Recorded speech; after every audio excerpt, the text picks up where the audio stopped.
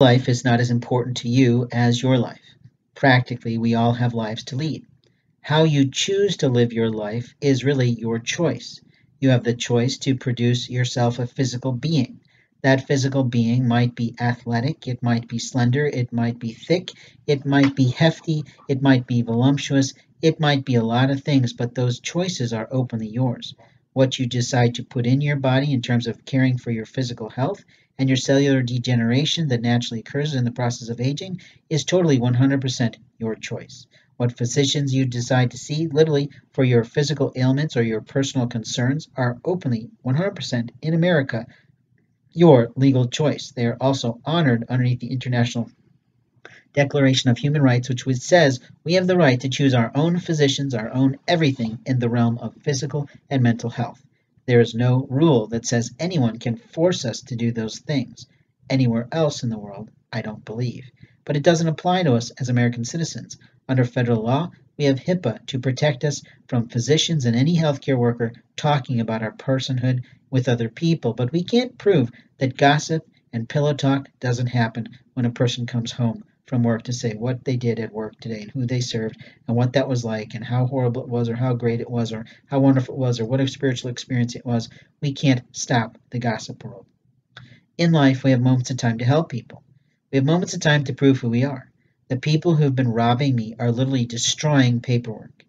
They are going into my storage. They are monkeying in my papers. They are ruining content. They are ruining papers. They're ruining business cards. They're ruining everything I set aside in very organized fashions for my own life going forward after I found a new place. They have stolen a lot of things. They've stolen t-shirts. I definitely have had several clothes go missing. Things that were mainly one of a kind. You see, most of my clothes are one of a kind. They're not easily replaced. I've already looked them up and tried to replace them. They don't exist anymore, at least not on the internet I can find. And openly, that makes me upset. I have only a few things from my late father, and I'm upset that those things have been stolen. I've had bags that I purchased at the promptings of the soul journey that we all have about when we shop and where we go and what we buy, and literally someone cut those bags. Now, who has the right to do that under the Lord's house and the rules that God has put in the Bible, or the Quran, or any other literature work from that period of time of producing proper behavior from human beings? You see, proper behavior is thou shalt not murder, which literally means in today's age, thou shalt not physically assault someone, thou shalt also not attract a problem online or off that creates a problem for oneself or others is not a part of thou shalt not murder. What thou shalt not murder means is I will not attack you online to try to destroy your life. I will not take away technology to try and leave you in the lurch and in the cold in the winter months. Now, practically, when I say these things, people are like, yeah, but it happens every day. It does, but it doesn't matter to you until it really practically happens to you. Look at the identity theft people who go on television and talk about how horrible it was for them. We all say, oh, that was a shame in those moments, but then we forget about it and we go on carrying out our business, not realizing how at risk we are with literally everyone we provide that information to. Now, when I talk like this, I'm making total common sense.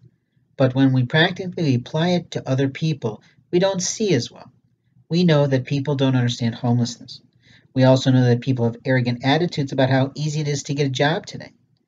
Everyone in my older sibling set pretty much says, just go out and get a new job. And I'm sitting there thinking, I would love to do that, but since you ruined my credit and you disparaged my name legally and lawfully, it's a little tough to get past that HR director and the screeners who are recruiting, looking at what's this person done lawfully and illegally. And while I haven't done anything illegally, the information out there is enough to ruin my life. And it has, openly it has. Other gossip around my life has also destroyed my right to tell people about their rights. You see, I believe in secret shopping, and I believe secret shoppers are every human being that goes into a place. Whether they are paid to do it or not, we are all given the surveys on which we can provide our experience, our open experience to our actual investment in other people's lives through the purchase of products and services that employ them and keep them with income and resources to provide for their own families. Now, when I say this, people think, oh, that's too thick. No, it's not. It's really the truth about our life. that corporations want to know this information so they can improve, so they can change products, so they can get better things, so they can tackle new ideas. But openly, whenever it comes to something negative, they usually react in one of two ways. They throw the individual out saying, well, if you don't like us, get out, like a child. Or they take in that information, they honor it, they recognize it might be representation of more people than just one voice, and they apply it to maybe it means equals 20 voices, or maybe it equals 100 voices, or maybe this point of view equals 1,000 voices. And the list goes on depending on how large of an organization you're running or what you're trying to achieve in life. But when I talk like this, practically people don't get it. They just think, oh, he's just being lazy. He's not working on his job hunt. No, I am, but we have applicant tracking systems that require us to fill out these ridiculous forms that we could have handled if we just mailed a resume to them. And openly, people don't receive resumes anymore by snail mail because they want it all electronic. Why? So they can cut and paste and put things into their own proper usage, but that's not lawful. It's a copywritten piece of paper. In truth, it might be considered even intellectual property, but we don't understand what those laws mean. We just think, oh, I'll swipe this and take that, I'll do that, and we don't cite our sources.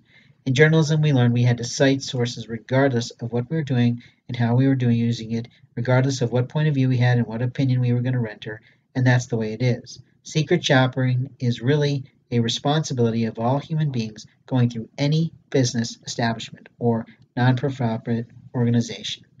That if we have ideas, we should share them freely, people should write them down, wait a few days, and relook at it.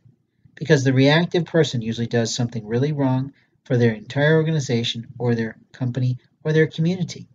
And that's foolery. You see, the Lord gave us discernment, and discernment says, I know deep within my soul that I am the one that is loved by you, and you will never harm me. And I will stop lying, cheating, and robbing you from your proper rights of your own property. I will not ruin and vandalize one more thing, and I openly will make sure everything I've taken out to investigate is literally returned. I will also tell you what has happened honestly. I will apologize profusely. I will pay you millions because of the violation of your federal rights, and we are overly at the end of our time today. Thanks for listening. I appreciate you. Goodbye.